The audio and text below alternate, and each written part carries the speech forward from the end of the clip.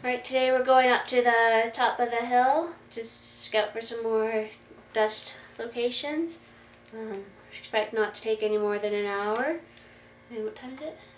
It's about 4:10 right now, January 13th. We made it up to the top of the Hab ridgeline. It's a difficult climb with the EVA suits on, but we managed. Once at the top, we spent most of our time looking for sites to plant the dust collectors and digging a hole so that they wouldn't be blown around by the wind.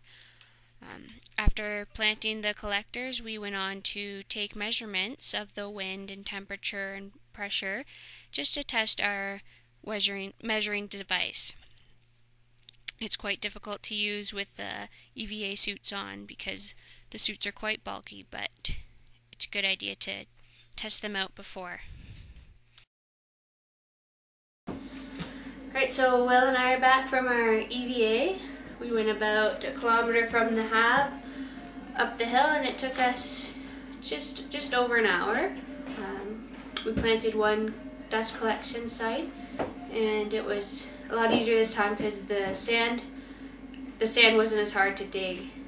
Unfortunately, Will's out on another EVA, so he's not here for the debrief with me, but I'm sure he's having a lot of fun with the rover.